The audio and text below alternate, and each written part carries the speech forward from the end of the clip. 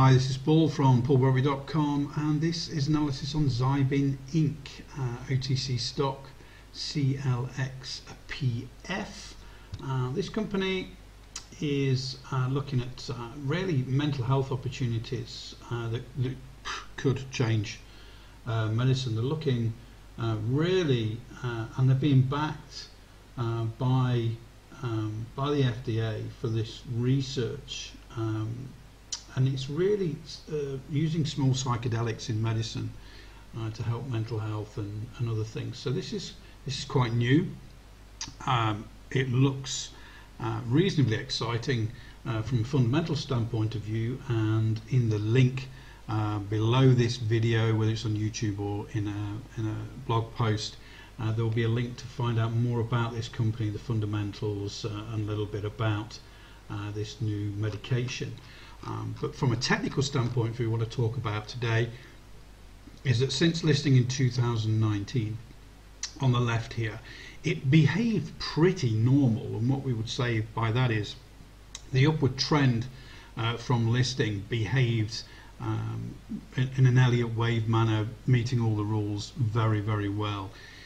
So we had this initial gap up after earnings, we had some profit taken on a wave 2, then we had a really big move up on a wave 3, big impulse leg, and then we had some profit taking, found support in the fib zones here where you've got the wave 4, and then the fifth wave went and hit the fifth wave target zone. So as far as how this stock performed up until that stage, that was pretty normal. Good traders, institutional traders, retail traders saw value, took profit, saw more value, and now they've been taking more profit again. Markets have been a bit negative these last couple of weeks anyway, but technically what we've done now is overall there's more volume traded every day. Yes, there's more selling right now, but there's more interest in this. You can see the volume chart at the bottom here, so there's more interest where my cursor is here in this stock. Yes, it's selling at the moment, but it's on more people's radars.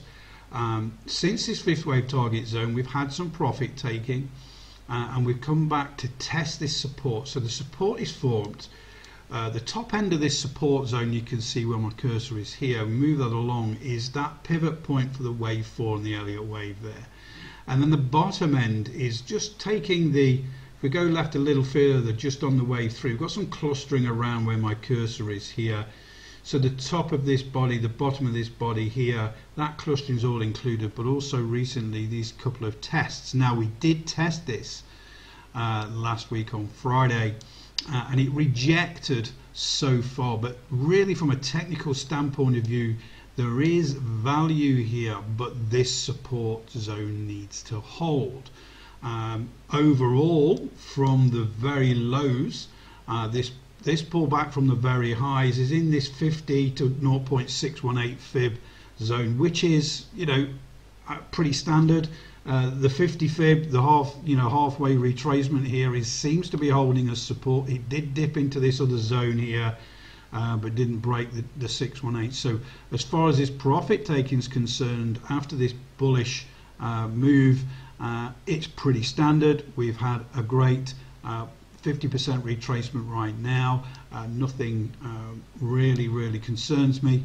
I just got to make sure, for me personally, that this support zone holds right now. So usually I look at correlations here, and this is really interesting. So what I've done is I've got CGC and TLRY. So these are pot stocks, okay? Closely aligned, but it's not, not medications, a lot of arguments there and all that sort of thing. But more importantly, CLXPF and Moderna. Now, they're both BioTech. Moderna obviously is, concentrate a lot on the COVID type vaccinations and all that sort of thing. But what I like to do is look for something in a similar sector that has really good correlations, and this does with CLXPF, more so than the pot stocks. The pot stocks did rise and have fallen again slowly, so there are similar correlations there, but the big one for me is this Moderna and CLXPF there. You can see recently we've had the move up and now we've had the pullback.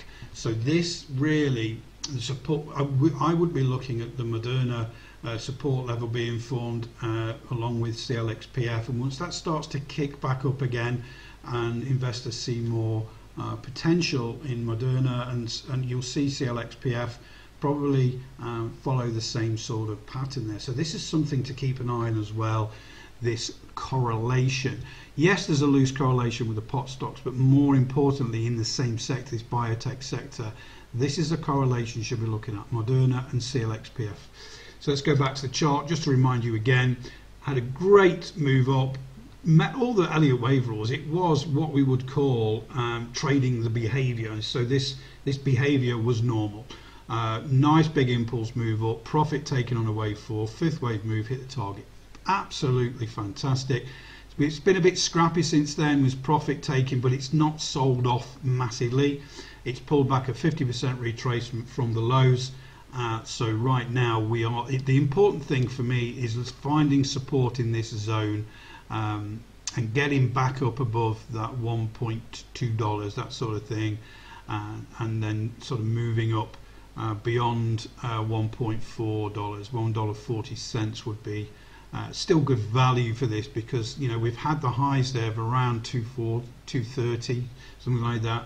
So there's some good value there, some good potential if all this research comes to fruition. So hopefully that helps. Different type of stock, biotech this time. So hopefully it helps, and you have a great trading week.